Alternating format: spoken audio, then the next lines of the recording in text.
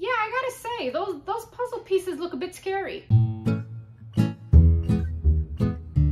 Hey guys, so I've decided to put on my big girl pants again and attempt another wooden puzzle. And I'm not talking about another puzzle from Temu, which if you haven't seen that video, I'm gonna leave a link down below. But that was my first go around with the wooden puzzle. And quite honestly, I was quite surprised at how well I did with that. I was surprised I was even able to finish it. And on top of that, I thought it was a lot of fun. But my puzzle pal, Susan M, thought that I needed to step up the challenge. So she decided to send me a wooden puzzle from the company Liberty Puzzles. And this one is called The Mystic Light of Halloween. It's 7.75 inches by 12.5 inches when it's completed. And it has 211 pieces. Now, if any of you guys are a fan of Liberty Puzzles, be sure to hit the like button. And let me know down below, what have your overall experiences been like with this brand? And obviously, I've never tried a wooden puzzle from Liberty Puzzles before.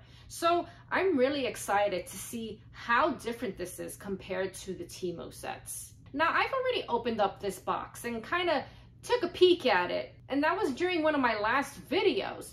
And yeah, I gotta say, those puzzle pieces look a bit scary. But aside from that, the image of this set is awesome.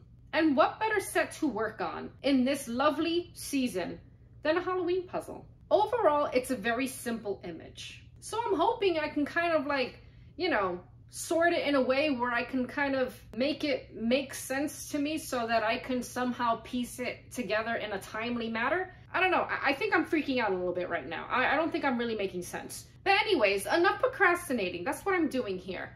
Let's open this up again. Let's take a look at these cuckoo pieces and then let's get started on it. All right, so it's been a while since I last opened this box to take a quick peek, but let's take another look at what we are dealing with here. Oh yes, I remember now. Oh boy, yeah, this is gonna be quite interesting. So first thing I'm noticing here is that this does have quite a glossy coating to it, so that's something to note. So much so that you almost cannot see what the color is at all. It looks white there, but it's actually like a lightish blue. I really do love how intricate the cuts are on these pieces. This is very, very clean cut. And look at the wolf here. This is so cool. This is super Halloween puzzle. Now looking at the more colorful pieces in this set, the tones are very nice. It is kind of hard for me to tell with this picture here on the box if the colors are very true to what you have here. Because of course that's gonna help you kind of get through this puzzle completion a little quicker because, you know, obviously you can match the colors a little better to what your reference image is here. But I'm super curious to see how these pieces fit into each other. And if you're gonna get like kind of that very loosey-goosey feel to it like I did with the Temu sets where, you know, the slightest touch will kind of pull all the pieces apart. But I don't know, there's so much going on within these pieces. Like there's so many intricate details that I kind of feel they're gonna sit into each other very securely. But I don't know, we'll see, right? I still can't get over how amazing these shapes are. Look at that witch there. Like this is absolutely fascinating to me and quite terrifying at the same time, which is very fitting for the season. But not only do you have these kooky shapes here, but you also have kind of these, you know, nothing shapes here. They're just kind of whatever really. And they all range in size here. So you kind of have like these smaller pieces, whereas some of these here are quite large.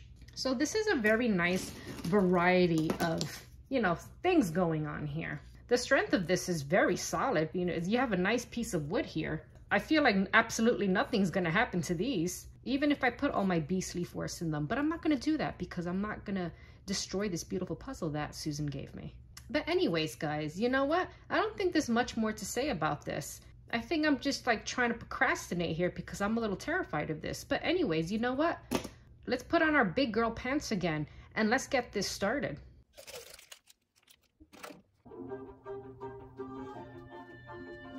All right, so for this one, I kind of went about the whole sorting of this wooden puzzle just the way I did with my first wooden puzzles. So as you can see, there's a whole bunch of pieces laying out here, but what I did was, and I'm sure you can see that I grouped them all according to like similar colors, patterns, We have all these pieces here with kind of like that border thing going on here. And I have the lighter blues and the darker blues. Over here are the blues with half yellows, plain yellows. Don't really know how I can describe this, but you can kind of see the pattern that's going on here in this group. So yeah, I think this will give me a good head start. So you know what? Let's see how well this works. The real question here is, what do I start with? But anyways, let's continue. So before getting into piecing this beast together, I decided to quickly hop on to Liberty Puzzles website to see what other sets I'd probably want in the future. I mean, to learn a little bit more about them. Anyways, the company was established in 2005 and it's based out of Boulder, Colorado. They pride themselves in using superior materials. Their wooden puzzle pieces are a 1/4 inch thick and cut by lasers. I thought that was pretty interesting. And every Liberty puzzle contains their signature whimsy pieces, which are hand-drawn designs that complement the image of the puzzle. They also put a lot of care into their packaging, which is also made out of high-end materials. And the pieces are set in hand-folded tissue paper. No wonder they're quite expensive. But what's also great about Liberty Puzzles is that they do offer missing piece replacement. They'll replace or even remake the piece for you, which is fantastic. Now, as I kind of mentioned before, they are on the pricey side, but I must say I couldn't help but go nuts on the image selection. It's beautiful. I'm totally eyeing this Oregon Trail puzzle. Of course, it had to be one of the more expensive sets, but anyways, I'm gonna have to keep saving my YouTube pennies for quite a while for this one. But they even offer custom puzzles, which is really cool. So if you want to read up more about Liberty Puzzles or browse their puzzle selection, I'll leave their link down below so that you can check them out. I'm pretty sure I'll be window shopping on that site again very soon.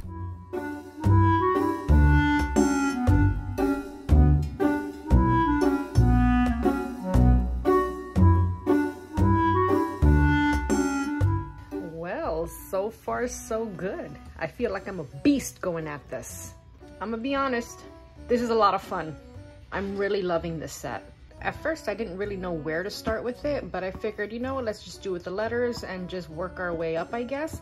We'll see how well this plan works and for how long for. But anyways, let's move on.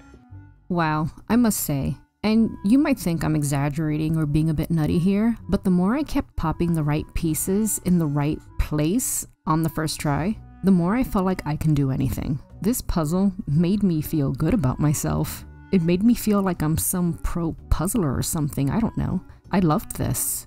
The overall fit and hold of this puzzle was amazing. The fit was precise, which makes sense since these are laser cut pieces, and the way the pieces are shaped, I think, really helped this whole image hold very well together. I was able to move it around my puzzle table multiple times and nothing came apart. Not even at the slightest touch, like with the Temu sets that I tried previously. So that really made the whole puzzling experience so much more enjoyable. But don't think that means you can pick this up or anything. That's asking for too much now. I don't think these type of puzzles are meant to work like that anyways. This puzzle took me about 1 hour and 30 minutes to complete. It was challenging, but it was so much fun that it almost felt easy. This was fantastic. The print was great, the fit, the hold was great, it smells nice. You know, if you like the smell of wood and trees and things like that. And you cannot beat the whimsy piece shapes. So if you're looking to treat yourself to a fancy wooden puzzle, I definitely recommend Liberty Puzzles. Yes, they are pricey, about $45 for the cheapest from what I saw. But if you have the spare cash, go nuts. In my opinion, in terms of overall quality, the art, the effort put into them, and most importantly, the overall puzzling experience, I'd say it's worth it. If I had the money, I'd definitely start a whole collection, but I don't. So if you're like me, as I said before, this is definitely something you can treat yourself with.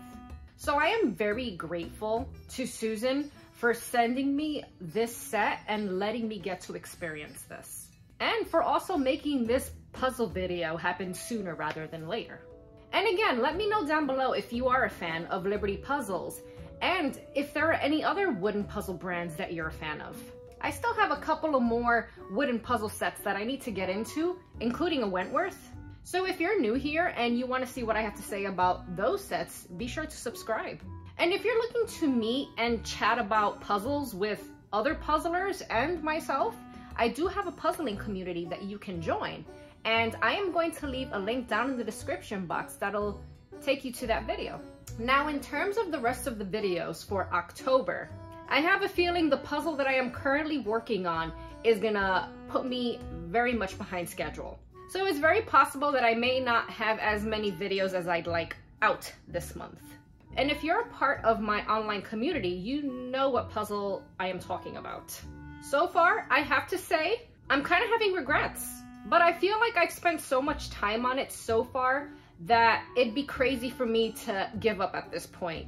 And to be honest, I've never been one to give up on a puzzle. I always feel like if I've spent the time already on it, I have to finish it. Because then it really will be like I've wasted all that time for nothing.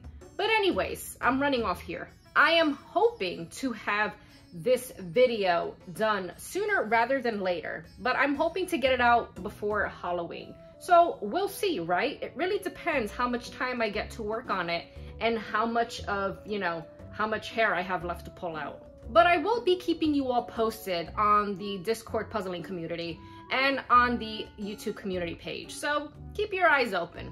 As crazy as this puzzle is already making me, I am not giving up on it. I need to finally put this behind me. But anyways, thank you, Susan, and everyone here again for all your support. And I hope everyone is enjoying the pumpkin season, and I'll see you in the next one.